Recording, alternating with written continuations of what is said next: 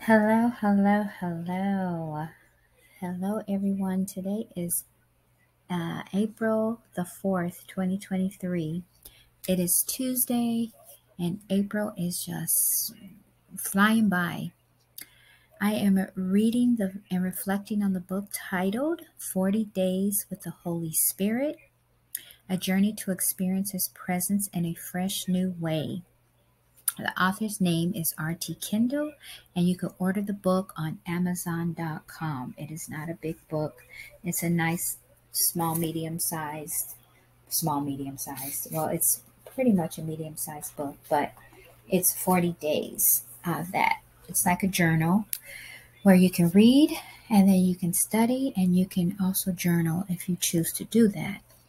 So I am just embarking on this 40-day journey with the Holy Spirit, just rededicating my life to Jesus and just wanting to just get all that I could get here, and learn all that I can learn in having a personal dynamic one-on-one relationship with Jesus Christ and the Holy Spirit, who He left for us to lead us and teach us and guide us into all God's truth concerning our truth. And then we will learn to be disciples of the kingdom of God. So I am on day 6 of this wonderful book on learning how to set time aside and spending quality time with the Holy Spirit. It has been so refreshing because I am recording this 40-day spiritual journey on my YouTube channel, and I can go back and get some more spiritual nuggets that I may have missed, or I can gain more insight and revelation to what the Holy Spirit is trying to teach me on this 40-day journey. So with that said, let's get into this chapter. The Holy Spirit has been amazing, and I am learning something new and more about Him each day. And so today's chapter is chapter 6, and it is titled The Holy Spirit Vendicates. And this is a very needed chapter in our walk with the Lord, because we are going to learn what vindication means to the Holy Spirit and how He will clear us from false blame or accusations that the enemy has continuously tried to diminish us with. Yes, people have brought accusations to us and people have accused us of false things, but it's the enemy that is working in those people, and they might not even know it, but they have to be set free of some things before they can come into full knowledge and understanding of who the Holy Spirit can be in their life. So if they're not on God's side, or they're not working for Christ or God, then they are on the enemy's side, and the enemy is having his way with them, and putting all kinds of mean, evil, malicious thoughts, into their minds, and then they act it out because they're not under the guidance and the fullness of the Holy Ghost, and how the Holy Spirit can operate daily in their lives. So it is the enemy that brings those false accusations against our character and our lives. And so I love this chapter because the author, R.T. Kendall, starts the chapter with one of my favorite brothers in the Bible. And his name is Joseph. He's in the book of Genesis, the Old Testament. And R.T. Kendall says the story of Joseph is one of his favorite Old Testament stories too. And so I identify with Joseph a lot because Joseph was a dreamer, and I always had the ability to dream big, but I always saw myself as just a dreamer and not really a goal achiever. And so I'm working on that part of my story now, and God is delivering me from different bad habits such as procrastination, doubting myself, and fear of using my voice for His purpose and kingdom. I am working on that right now. I am getting my life together. Hallelujah. Okay. And so Joseph's story begins in Genesis chapter 37, and his story goes all the way through Genesis chapter 50. If you take time aside and get into Genesis, that is the first book of the Bible, and read about Brother Joseph. He is amazing. His story is amazing. I love stories. I love to hear stories. I love to ask questions about people's stories. I want to one day be able to interview people so they can share their amazing stories and their triumph and their testimonies and their tests. So I look forward to what the Holy Spirit is going to show me down the road as I continue to learn who the Holy Spirit is on this 40-day journey. So the story starts in Genesis 37, Joseph's story, and goes all the way through Genesis 50. And so this story is very dear to God and the Holy Spirit because the Lord does not operate in our lives as a fast genie in a bottle or a magical God. The Holy Spirit takes his time because the matters of the heart are very dear and important to him. And we learn how to display God's love and character once we get through our trials and tests we may face when God is building character and renewing our hearts and minds. And to summarize Joseph's story, I hope you will go to Genesis and read the story in your intimate time with the Lord. But Joseph is the son of Jacob, who Jacob is the grandson of Abraham. And Joseph had 11 brothers, and he was favored by his father, Jacob. And he was given this birthright. And it's also told in the story that his father gave him a cloak or a coat of many colors. Joseph was like his favorite son. And so Joseph made a big mistake and told his brothers of a dream he had.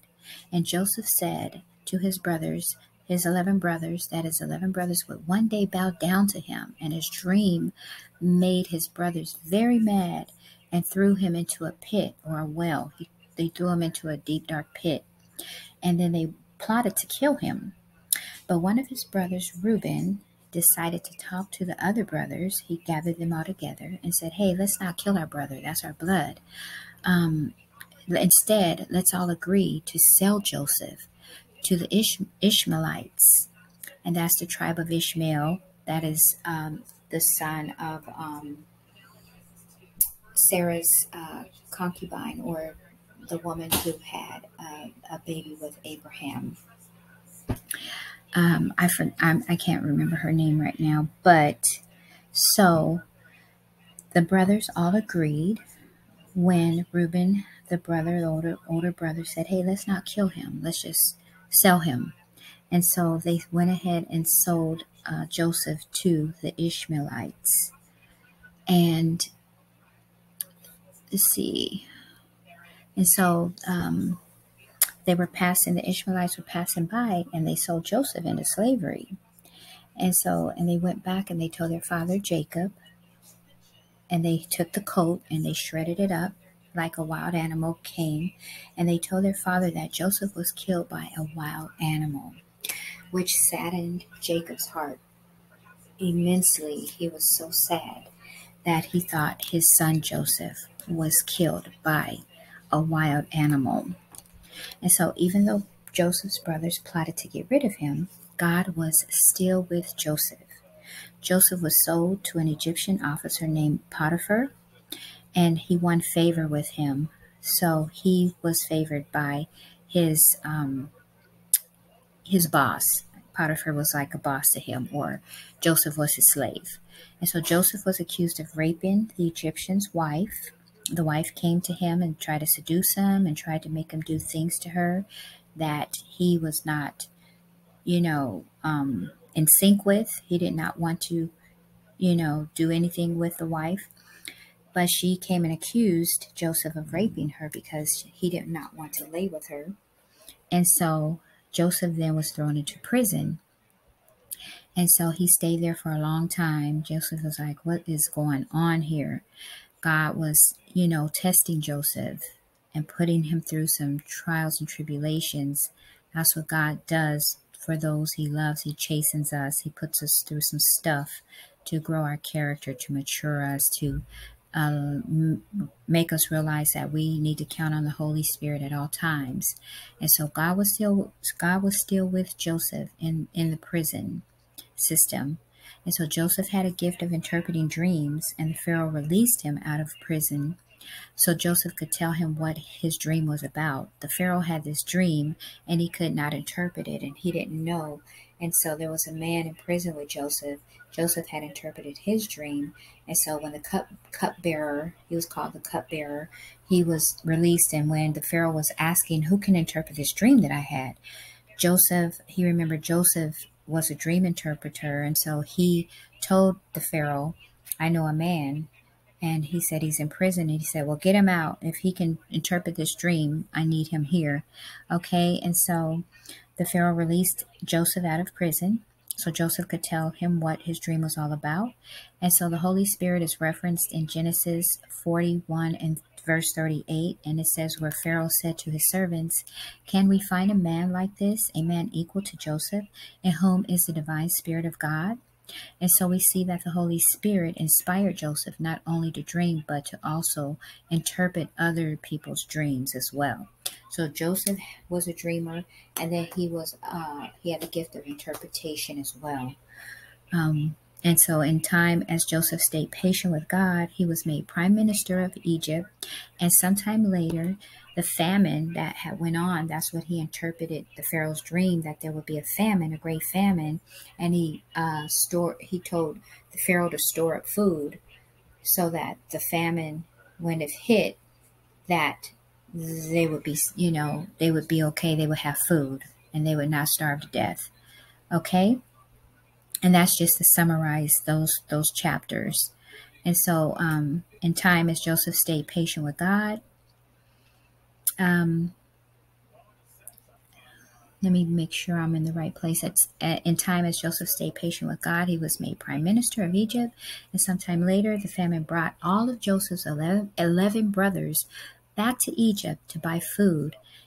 And his brothers had to come to him as the prime minister, and they literally had to bow down to the prime minister because that's where the food was stored, and that's where they had to go and give food for their tables.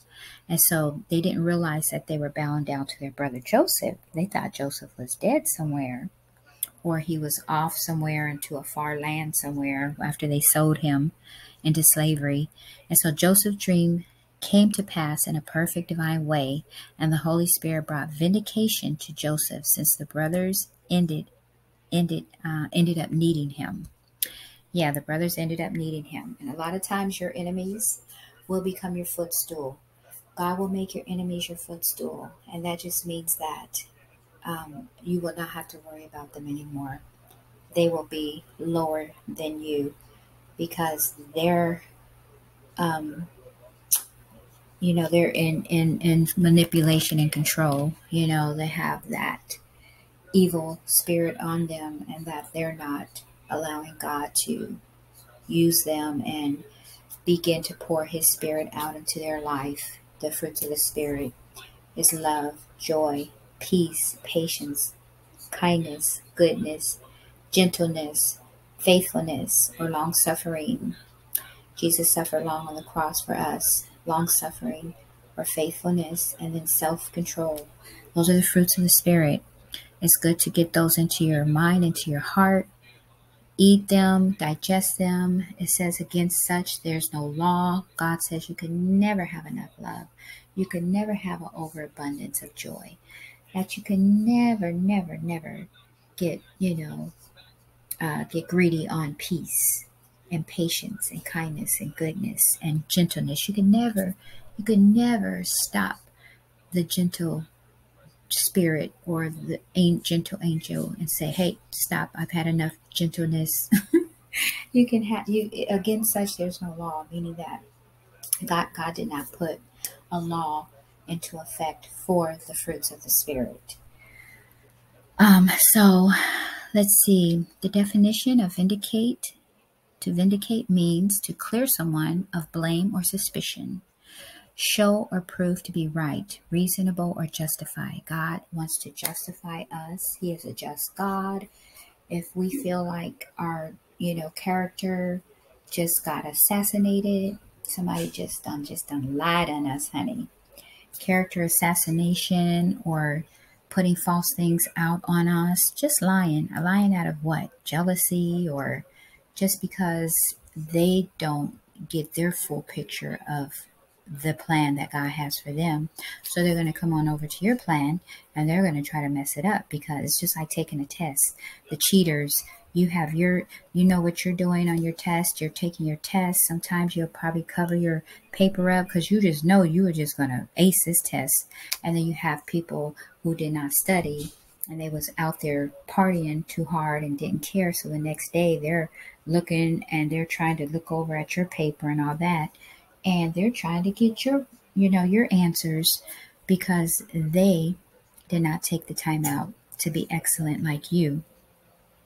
Okay, so the definition, I read the definition of vindicate, to vindicate.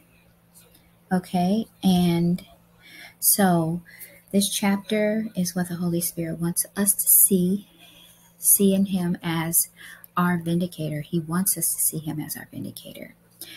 The one who goes and makes us blameless, or removes the suspicion off of our character, to prove us right and reasonable and justified. That's what the Holy Spirit does for us.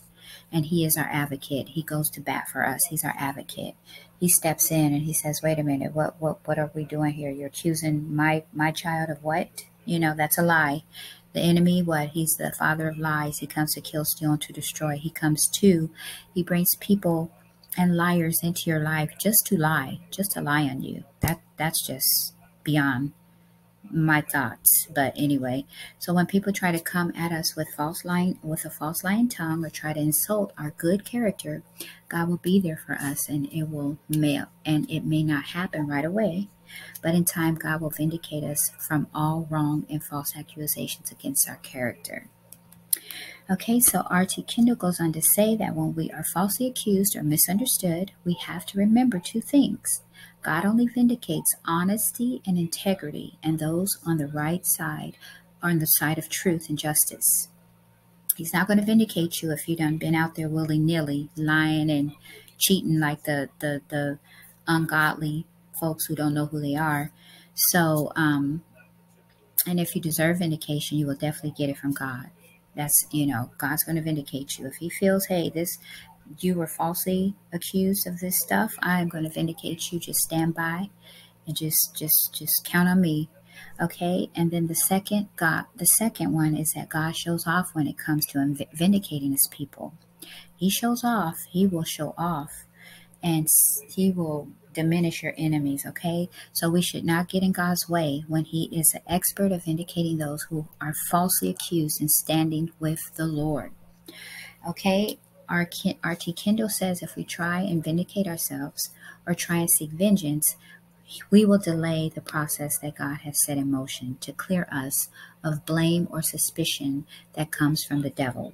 If we try to get in God's way and we want vengeance and we want revenge, and we putting sugar in people's tanks, or we calling people and cussing them out, and calling, people on the phone that we have no business calling, showing up, doing drive-by, stalking people, going in the boss's office and cussing them out real good, and then grabbing your purse and heading out the door. No, God says, be patient, my child.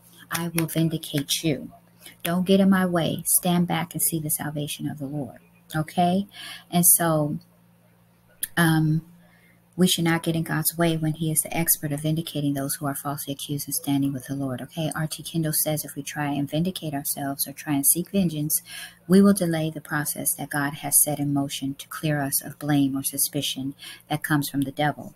So R.T. Kendall also says that if we are not on the right side of truth and justice, then God will not come to our aid to help us or vindicate us, because we are on the wrong side of his righteousness. We want to be on God's right side. We want to be in right standing with him. That's what righteousness means, just to be in right standing with God, not hiding under a rock somewhere like Adam and Eve, or hiding behind something because we know we messed up and that we are on the wrong side of God's good side, and we're on the side of unrighteousness, which is not in right standing with God. So right standing means to be in right standing with God.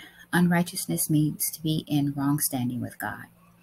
And so some scriptures that R.T. Kendall gave is Deuteronomy 32, chapter 32, verse 35. And it says, vengeance is mine, and retribution in due time. Their foot will slip, for the day of their disaster is at hand, and their doom hurries to meet them. So that's God's talking. That's God's word.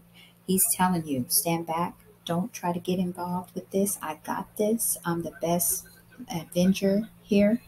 I know what I'm doing, and I know what time I'm doing it and how I'm doing it. And when I'm pulling this thing off, you gonna see me. You gonna see me in this, and so that's God's word. Vengeance is mine and retribution in due time. Their foot will slip. Your enemy's foot will slip. No matter what they're doing, how they're doing it, when they're doing it, they're going to come to an end. Their destiny is not governed by God. It is not planned out by God. Or it could be if we have choice. We have the gift of choice. So we can either choose this way or we could choose that way. We could choose the blue pill or we could choose the red pill. We have the gift of choice. God gave us that gift of choice. It's a gift, but some people misuse their gift or abuse their gift, and they decide to make unwise choices and unwise decisions for their life. Without God, making decisions without God is going to hurt you in the end.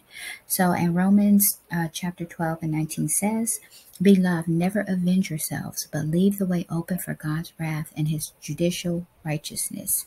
For it is written in Scripture, vengeance is mine, I will repay, says the Lord. We don't wish no bad on nobody, but if you are on the wrong side of God, then you are not on the right side of God. And so that's your choice. You could be either on this side with the sheep, or you could be on that side with the goats. Which one? You want goat? You want goat? Curry goat? Or do you want sheep's skin, sheep's wool? Anyway. Okay. All right. So the chapter says, even though the Lord may not avenge you today or tomorrow, the Holy Spirit will still show up for you at his best timing possible for the situation you may be facing. Joseph had to wait for 22 years to see his dreams vindicated. R.T. Kendall says that Joseph may have had a long delay so he could get right within himself and learn the hard, long lesson of forgiveness. Okay, and that is what I am currently working on. I'm going through that right now, learning how to forgive people who I feel hurt me and created soul wounds that I've been nursing and keeping alive through unforgiveness. And so I have now come to that point where I said, I have to get these enemies or frenemies or whoever out of my bitter heart, out of the hardening part of my heart. I want God to break up that fallow ground, to break up all that hardness that I've allowed these people or associates to get the best of me, or hurt my feelings, or speak false things into my life. That's what the enemy wants to do. He wants to zip your mouth. He wants to mute you, zip you up. If he could sew your lips together, he would sew them really with the thickest needle that he could find and the thickest thread, the weave thread. No, but anyway. So yeah, that's what I'm working on. My soul wounds through deliverance sessions. They're not spooky. They're not, weird. All it is just us deliverance coaches or deliverance team, people who are in the ministry of deliverance. They talk with you, walk you through your soul wounds, each soul wound that you might be battling, that keeps just coming up in your spirit and in your heart. And you just can't let it go because this person did this and she said this and she did that and he did this and he did that and he hurt me and he didn't love me like I wanted him to love me. He didn't know who he was to love you like you wanted him to love you. So, we made unwise decisions for ourselves. And so I have to let all that stuff, that past go. Okay, so a list of soul wounds for me, it can be emotional injuries, victimization in some type of way. If somebody touched you physically, or if somebody hurt you emotionally speaking, generational curses in my bloodlines. Our bloodlines, we need to clear our bloodlines from a lot of generational stuff. Curses, your grandmother may have been this way, and her great grandmother passed it to her, and then great great great grandma, she didn't have a life. She didn't know who she was in the spirit, so it just gets passed down to each generation. Therefore, we are now enlightened and we are curse breakers, and we caught on, and that we have these opportunities to gain more knowledge of who we are in our bloodlines, and why things happen the way they happen for us, and why was I treated this way, and why did I feel like the black sheep of the family. Now God has exposed you, and he has opened your spiritual eyes. He has opened your spiritual ears, and now you can see and hear what the Spirit is saying to you to get out of that mindset that was passed to you. And there's a new mindset. God wants to renew our minds daily through the word of God, through people ministering to us, or us even ministering to ourselves. Sometimes, like the song says, you have to encourage yourself. If nobody's there to encourage you, encourage yourself. And sometimes we have to get up off of our pity pot and out of that pit that we put ourselves in because of wrong choices, unwise choices. Then we have to pick ourselves up, and we have to dust our knees off, our bleeding knees, and we have to get up and get right with God, and God will begin to work on us. And then he wants to use you. He doesn't only want to help you and strengthen you and heal you. He wants to use you. He wants to say, okay, now you're okay to go on and help the other hurting people out there. There's a lot of emotional turmoil going on, a lot of emotional hurt going on that God needs to deliver his people from, and help and bring up out of the muck and the mire of their life, out of what we created for ourselves. God wants to bless us and strengthen us, and and use us, pretty much. That's it. So, okay, I said some of the things that I'm dealing with: unforgiveness, bitterness, distrust, pride, hatred. How you could say, "Oh, I hate him," and "Oh, he did this to me," and "Oh." It's mainly past people that I dealt with in my dating life.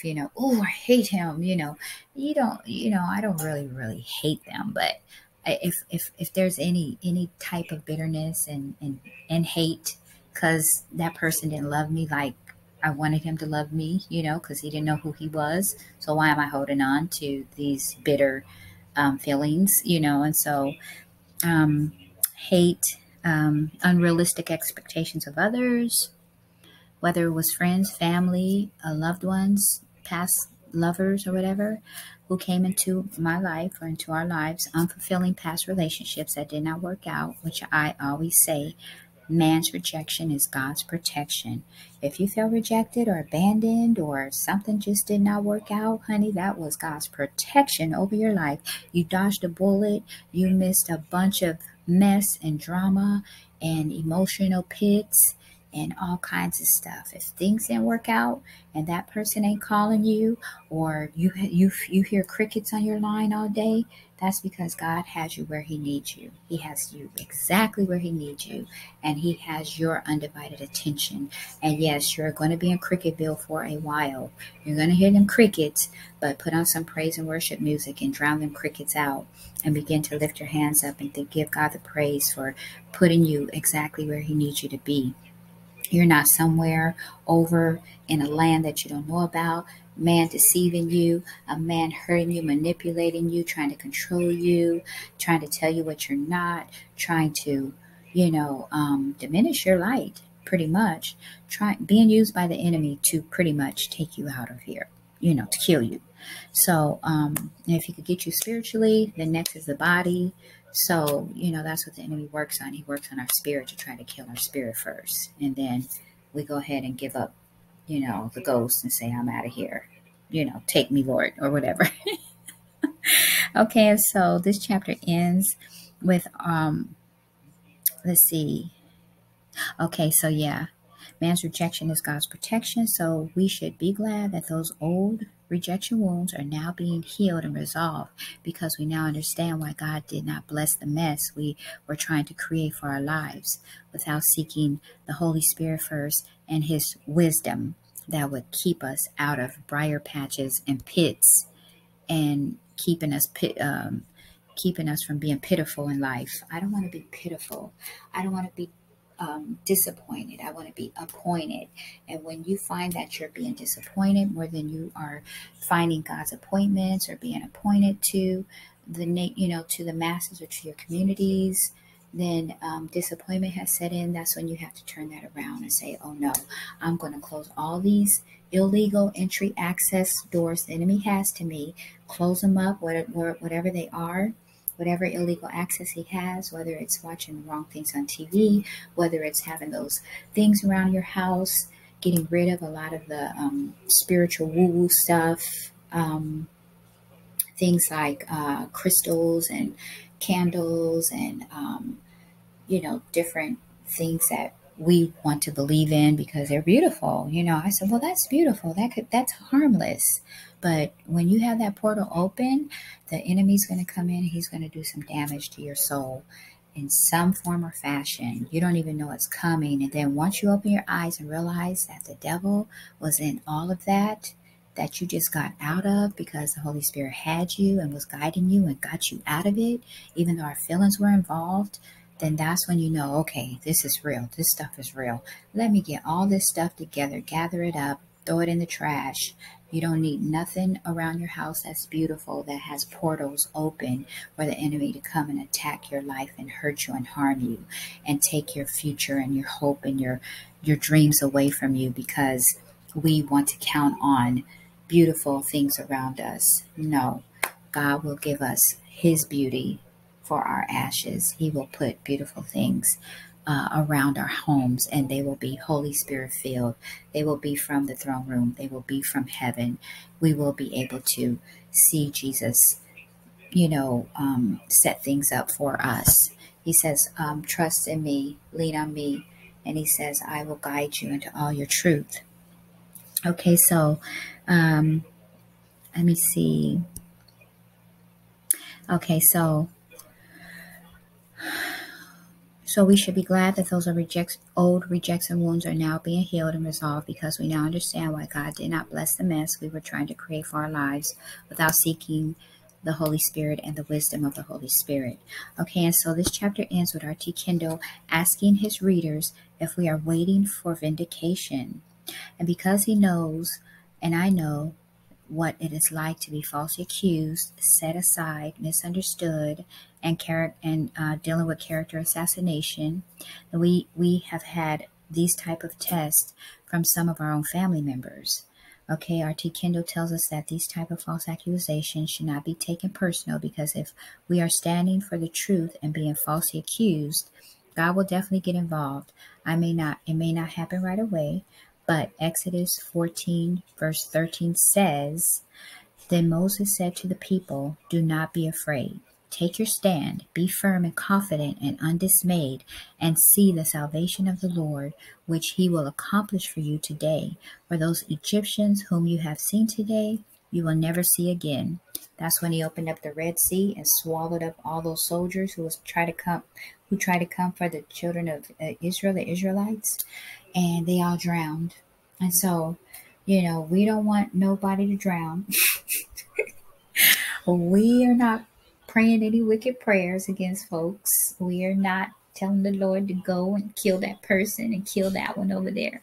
We're just saying, vengeance is mine, saith the Lord. Just be patient, be humble. Put your two hands together and pray for those folks to understand who they really are in the spirit and understand that God has a plan and a purpose for their life, and stop being used by the enemy because the enemy has tricked them into thinking that it's their own mind thinking that way. No, those are demonic forces working and operating in your mind to dog someone out, to treat somebody like dirt and trash and not care about that person's welfare or not even care about that person's soul. So that tells me something about you. You don't even care about your own soul. So how could you care about my soul if you don't even care about your own soul? That's very sad that you would let your mind, your will, and your emotions just go to waste in this lifetime when God has given you a choice to choose wisely, to choose wisdom, to choose godly wisdom, to get that favor stirred up in your life, to see the blessings and the favor of God work in your life. So, if you're on the wrong side of his righteousness, then, we just pray for those people who do not take Jesus serious. Okay? And so God will definitely get involved. It may not happen right away. I read Exodus chapter 14, verse 13. Stand back and see the salvation of the Lord. Okay? And also R.T. Kendall says we need to get our hearts right and get our character right while God is in the throne room preparing our banquet table before us in the presence of our enemies. So while we are not just sitting by waiting, idled, because we want God to get that person and get him and get her and get her.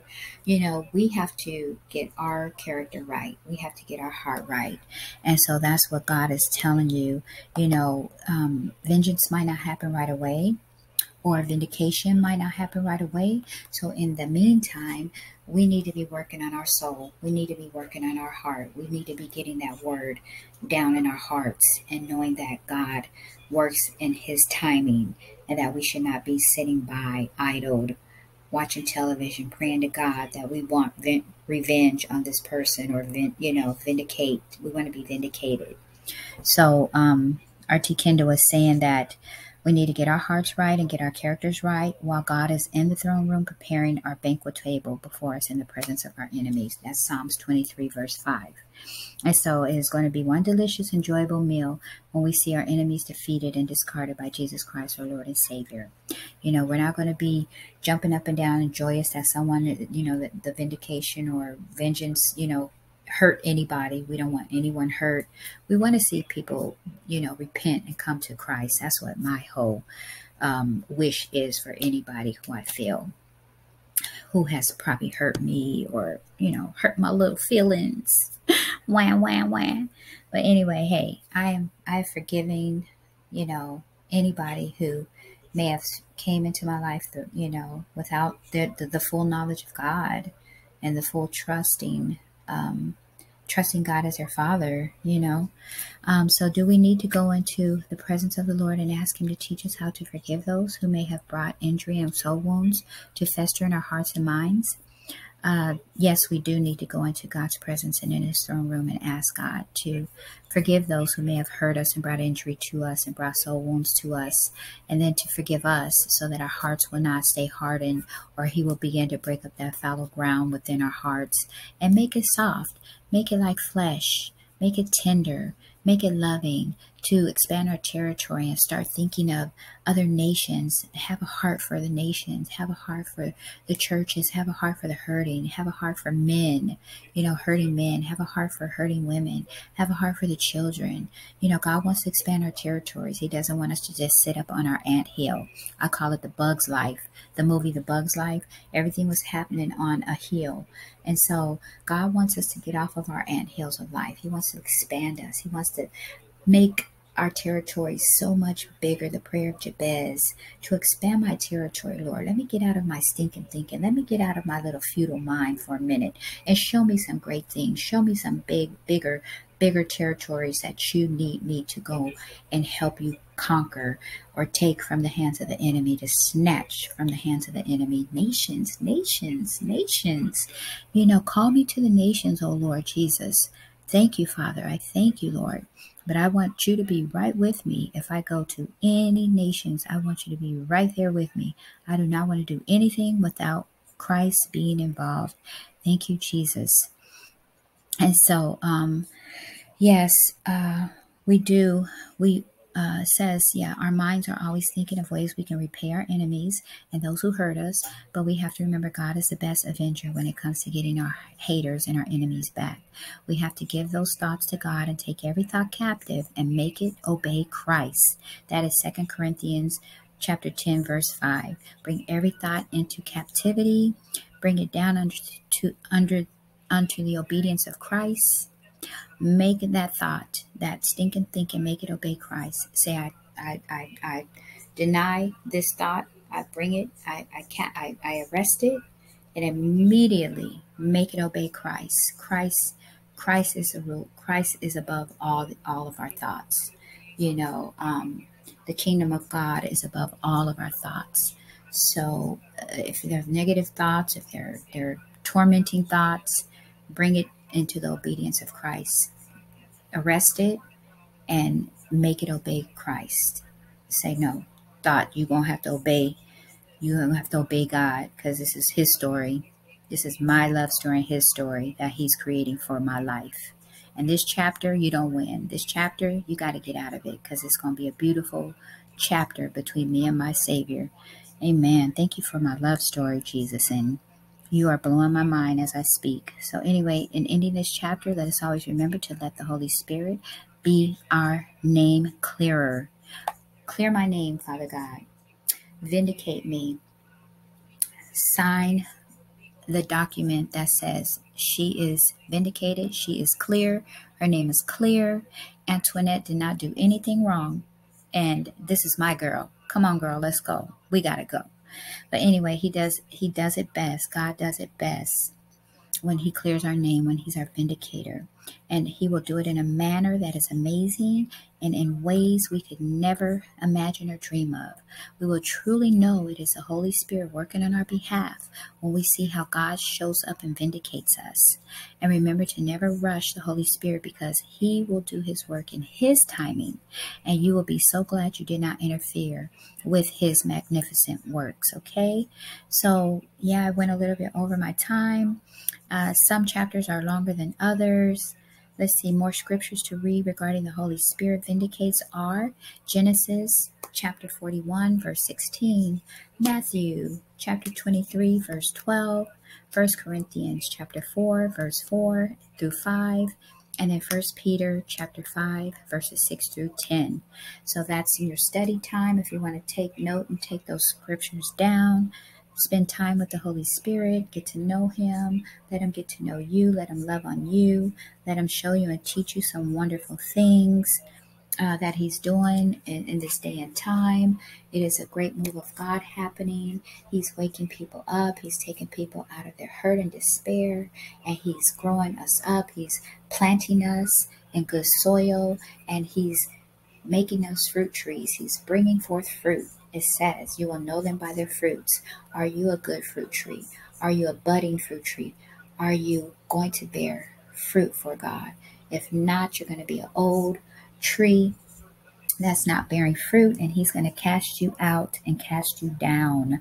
I don't want to go down. I want to go up. I want to rise up, and I want to give God the glory and the praise for my life. So with that, I'm going to close with a prayer.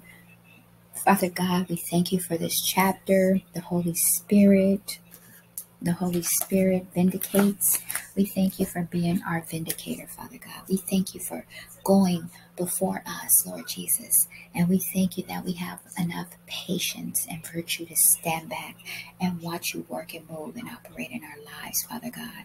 We thank You, Father God, that the enemy did not win, Father God, in some of these chapters that You are writing for our life. You said You are the ever-ready pen, ready to write some magnificent, wonderful, mind-blowing chapters of our love story. And our love story is a love story between You and I, between You and Your people, Father God. And You want to continue, Father God, teaching us all things, revealing all things to us, illuminating our pathway, Father God, giving us, these nuggets, Lord Jesus, of opulence, Father God, for giving us the keys to the kingdom, for closing up all illegal entry accesses to our soul that the enemy has tried to get in. He will try to slip through a crack if we let any type of door, window, anything open to us, Father God, that he can get in and begin to manipulate, and begin to lie. He is the father of lies. He comes to kill, steal, and to destroy. So we bind Satan right now. We bind his cohorts, his demonic forces, the enemies, the people that he's choosing to use to step into our life, Lord Jesus. Give us that discernment. Give us that full full recognition, take the blinders off our eyes and our ears, and let us, boom, immediately know if that's an agent from the devil or if that is a person that loves Jesus Christ and that they are on the pathways to understanding who they are, and they are in deliverance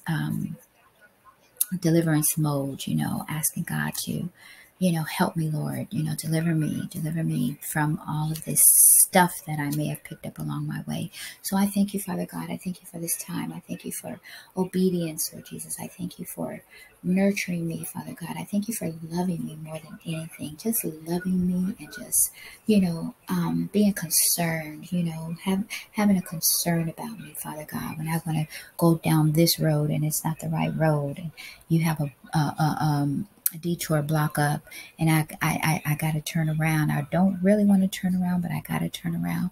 And then you say, turn around, stop being dumb. And you say, Lord, you say, girl, what am I going to do with you? But, I just ask that everyone will find everything that is afforded to them through the Holy Spirit. I thank you, Holy Spirit. Come alongside us, walk with us, talk with us, guide us, teach us, be alive in us, Lord Jesus. Teach us how to worship you daily. Teach us how to praise you daily. Teach us how to sit with you daily and study your word, making your word true, dissecting every word, Father God, to work out our own salvation. You said every man must work out their own salvation. Teach me how to work out my salvation. And so I thank you, Father, for this time. I honor you. I can't wait for the next chapter. Day 7 is the Holy Spirit gives talent. Thank you, Father God. Thank you for this. The Holy Spirit gives talent.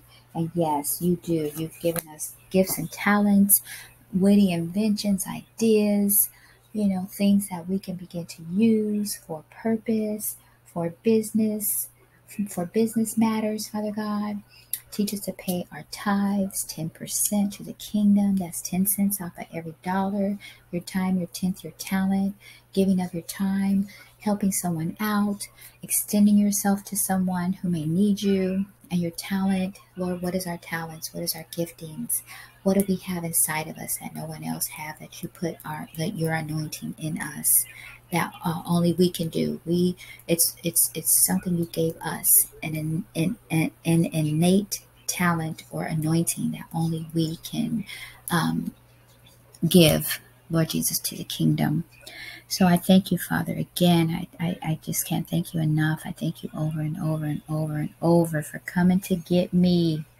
You came and got me. And I was going somewhere where I had no business going.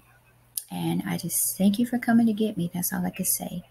I love you. I love you. Teach me how to love you with my whole heart, wholeheartedly, not with 3/4 of my heart or 5/10 of my heart. Help me to love you wholeheartedly. We are living in some times, we are living in some days, Lord Jesus, where we need you most. We need you at all times. Help me to be in prayer in my mind at all times, just praying in the Holy Spirit, in my heavenly tongue, in my heavenly language. I thank you, Father. So with that said, in Jesus' name I pray. We bind backlash and retaliation. The enemy does not have a footstool in our lives. He has no matters. He has no business in our love story. And so I thank you, Father. I thank you for the love. Love. You said love will cover a multitude of sin. Father God, teach me how to love, Lord Jesus. Teach me what 1 Corinthians 13 love is all about. Not my watered down love that I learned. Your 1 Corinthians 13 love. That deep, deep love that you died for us to set the captive free in each and every one of our hearts. I pray these things in your name. And Jesus is the way, the truth, and the light. Let the Holy Spirit reign. Get to know the Holy Spirit. The Holy Spirit is real. The Holy Spirit will give you some downloads. The Holy Spirit will rescue you out of some stuff that you got yourself into. It's just that stillness, that calmness. That's how he leads you and guides you into his truth, or how he comes and he grabs your hand in the spirit and says, no, that is not my plan that I have for you. That is the plan of Satan. Satan wants to sift you like wheat. Satan wants to get rid of you pretty much. So you got to stop going on detours and on these self-centered routes. And you got to come back into my graces. You got to come back into the house of the Lord. You have to come back and put your ear to my mouth. I have things for you. I have things for you. I have things for you. I want to teach you. I want to show you. I want to guide you. I want to love on you. Stop. Just cut it out, chickie. Anyway, thank you, Father. I love you. Yes, Lord. I will stop. I will stop going my own routes. And I will continue to keep my ear to your mouth and listen. Be a good listener. My mother used to say that to me. Mija, be a good listener. So I thank you for my listening ears. I thank you for my eyes, that you done took the scales off my eyes, Lord. I was blind, but now I see. Woo!